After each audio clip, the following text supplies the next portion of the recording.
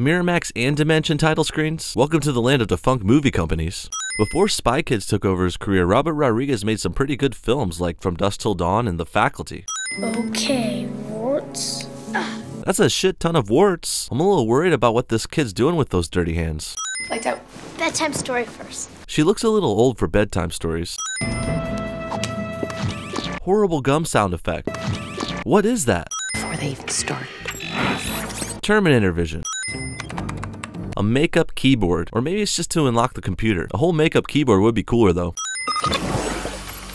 They're keeping secrets from us, Gregorio. And I think it's our fault. This moving chair shot is stupid. She presses one button on the makeup keyboard and it slides her right to the other desk a little too perfectly. Also, you can see the track on the floor here. So basically all the chair can do is slide back and forth between desks. It's pretty useless and obviously just there to have this one cool shot of her serious line. Nothing important.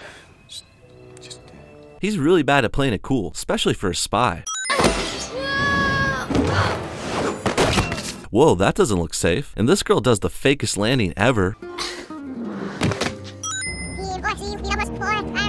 The dad said his spy friend went missing before they got in the car. Then while driving, the missing spy shows up as a new character on the kids show. Well, that's convenient and impossible. Most cars don't play live TV, so getting that episode about the missing guy that day couldn't happen. Especially in 2001 when this movie came out. Honey? This is why having TV screens the driver can see is illegal. Keep your eyes on the road, buddy. You're gonna crash and kill your whole family. Hey, it's the mummy. Nice looking bandages, mummy. Stereotypical bully trash talk. Can I help you with something, macho? It's kinda hard for you to be too macho, Mr. Asshole Dad. You're wearing a pink polo shirt. I shouldn't be responsible for anybody but me. You're so right, Carmen. You're so right. Oh my gall. I wish I could go away to your world, Flute. Be careful what you wish for, kid. Hey, if I didn't say it, someone else would have. What the devil are these, Okay, I've been trying to hold back on calling out the bad CGI, but these thumb guys look horrible. What were they thinking? all rolled into tiny packages I call Spy Kids. Why not Robot Kids or Ninja Kids? Oh, because Spy Kids is the name of the movie. But wait, I thought it was because the hot spy couple had kids. I confuse.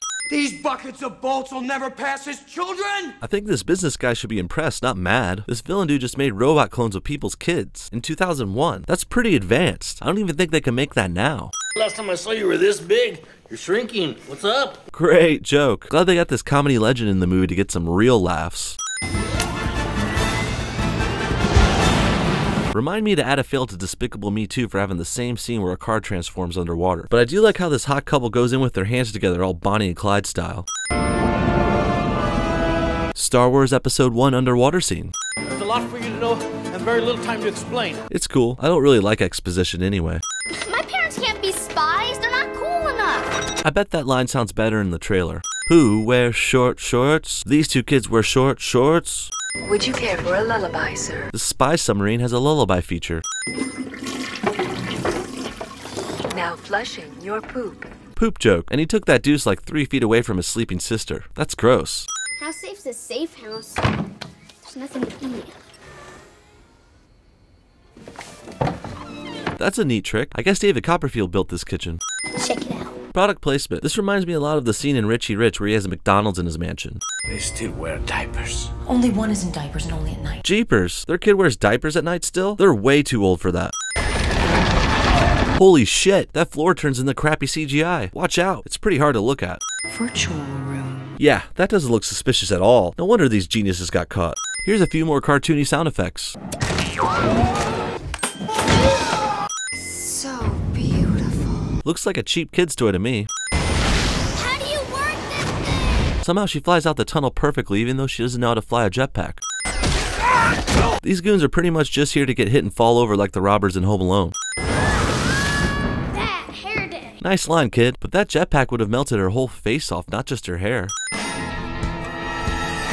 Those kids just stole those clothes. So, this must be Machete. Ah, so this is where the Machete movies come from. I guess if I was in 4 Spy Kids movies, I would want to go on a murder spree too. You have to put those goggles on before you get in the water. Otherwise, you have water on your eyes. Why is this kid dressed up like a magician? Let's see if they like bubbles. It's funny how all of Machete's spy gadgets happen to be like kid stuff. First the gumball taser and now this bubble. Oh shit. Taki mushrooms. Shiitake. All robots, report to the grand room. Remember when kids' movies always had to have lots of kids in them? Carmen, Judy, close your eyes. We don't want you to see this, okay? Yeah, God forbid we get to see some good fighting scenes in this movie. We need one more person. Perfect timing to help with the final battle. Too perfect. You won today, Junie. You're leaning in a little too close there, buddy. So what do you say, kids? George Clooney. Go